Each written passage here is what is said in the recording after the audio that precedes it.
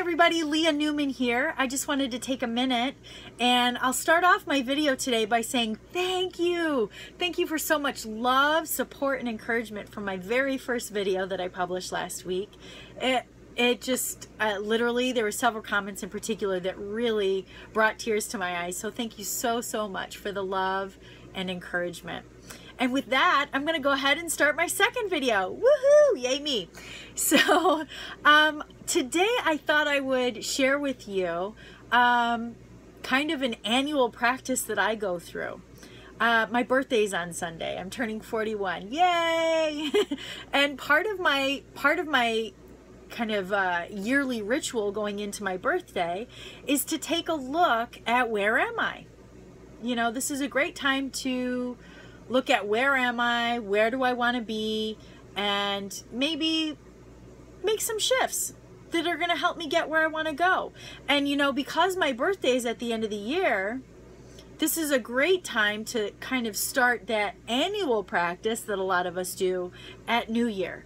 But I actually start in November so that I start thinking about these things so that, you know, I'm kind of taking those baby steps now in November, maybe picking up that pace to a slow jog in early December so that I start almost, you know, picking up the pace even more late December so that January, when most people are just thinking about what they want, I'm already in a full sprint. Does that make sense? So this year, this practice starts every year around my birthday in November. And what I do is I start by looking at where am I now? Okay? So I have some areas that I evaluate consistently every year, and those are, I'm gonna take a look at my cheat sheet if that's all right. Those areas are relationship with myself, relationship with others. Now that could look like friends and family.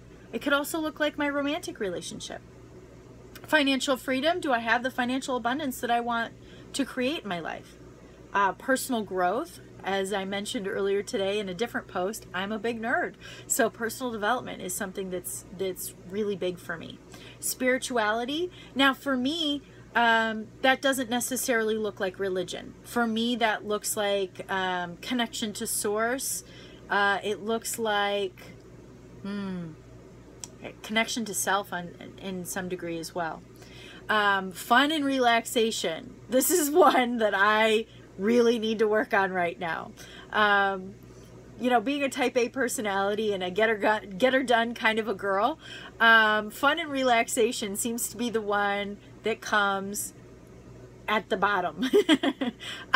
You know, am I making space to go on vacation and just go on vacation? I have a tendency to go on vacation and go learn something, or go on vacation and create something. And one of the things that I would really like to create for myself is just go have fun. Yeah, so that's what that area is for me. Health is an area of constant and never-ending improvement for me. I'm always looking to learn something new that will take my height to an even higher level, because I really do believe that health is wealth. And then the last area is career or mission. And as you've seen lately, you know, this is an area that's really taking off for me and is in massive flux. So, yeah, I look at these different 8 areas of my pie, my wheel of life, if you will. And I look at each of these areas each year and I ask myself, well, where are you? You know, on a scale of 1 to 10, what would you give yourself? And so, for example, in the area of my relationship to myself, this has really been an area of focus over this past year. I would give myself probably around a 7. I've really put a lot of energy and effort into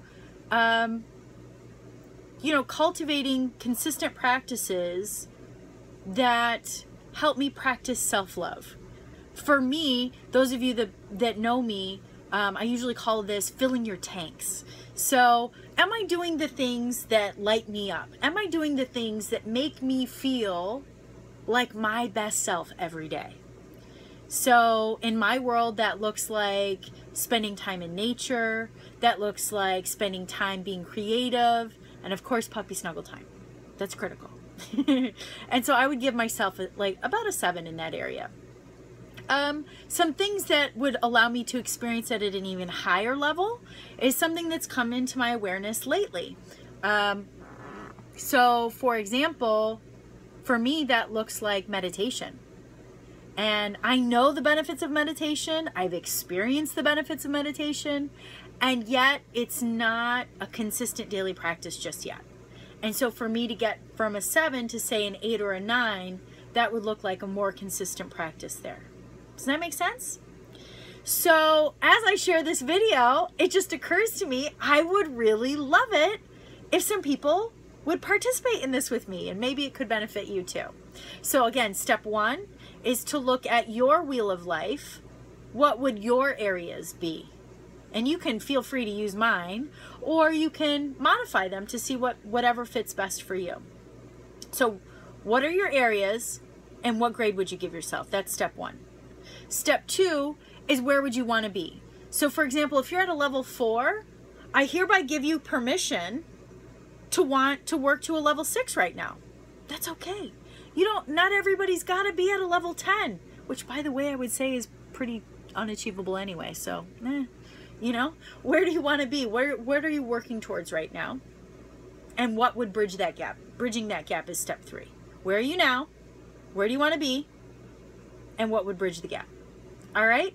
So that's the first piece. I really hope you'll play along with me, and I'll do another video in another couple of days so we can take the next step together. Sound good? Awesome. Have a great day. Bye, everybody.